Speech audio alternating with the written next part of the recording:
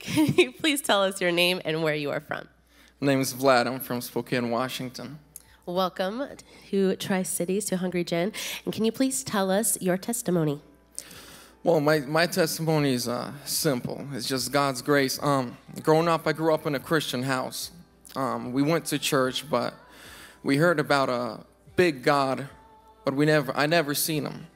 I grew up in a very conservative house where the gift of the Holy Spirit died 2,000 years ago. By the time I was 15, 16, I started drinking. Move forward to when I'm 19, I'm depressed, suicidal, very angry at everyone, and heavily addicted to meth and heroin. Through a friend, through a buddy, I ran into the dark side. The power of Satan, Lucifer, and his demons. I communicated with the dark side, and my highest point of communication was when I was high on meth. After a while, I remember I was out in the woods somewhere. I don't remember how I ended up out there, far out of the city. And I remember walking down the hill, just coming off dope, realizing where I am, and I sat by a tree and I just yelled out to God. I said, God, I don't know where you are, if you exist. I'm communicating with something, but where are you? Where's the one that loves me? I said, I can't find you, but if you exist, you find me. I got high and I went my way. 3 weeks after that, I overdosed. I was out of my body. I was watching my body lay on the ground. People were trying to wake me up. They were shaking me. They were slapping me. And I remember demons came to take me to hell. I heard their voices. I heard their laughters, and I felt their hate to me. There was one specific demon. When he was standing there, the darkness of him was consuming everything in the room. I can't explain it, but the darkness was leaving him and consuming things. It just went over everything.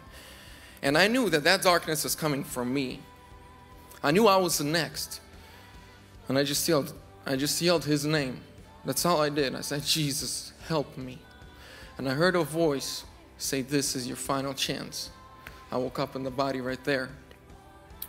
From there, a couple weeks later, I had another overdose. From there, after that one, I was so shooken up. I realized I needed to go to rehab. I went to rehab. 3 weeks later, the Holy Spirit, during work hours, as I'm brooming the floors, speaks to my heart. He convicts me of my sin. He convicts me of ignoring His love. I repent right there at that house with the leader. As I was repenting, I felt demons leave me. I felt demons fighting my repentance, but they left. I cried to the Lord. I cried out to Him, and He saved me. 3 hours later, and during a prayer, I knew nothing about speaking in tongues. But all these guys are speaking in tongues, and to me, they were a bunch of weirdos. I remember 3 hours later, I'm full of joy, and we're standing in a circle, kind of hugging each other right before going to bed, praying, and everyone's praying in the Spirit.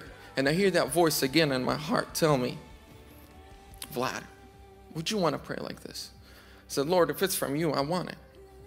Next thing I knew, I was on my knees. I knocked down 2 guys that were right next to me somehow, and I'm praying in a heavenly language. That's my story.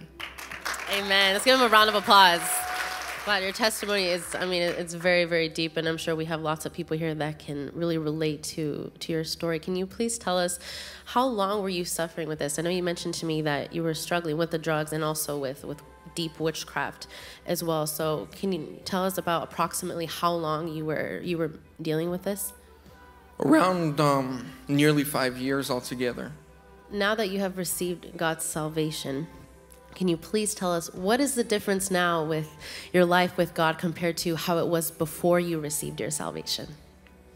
Well, 3 years ago, I was depressed, I was suicidal, and I was very angry and violent.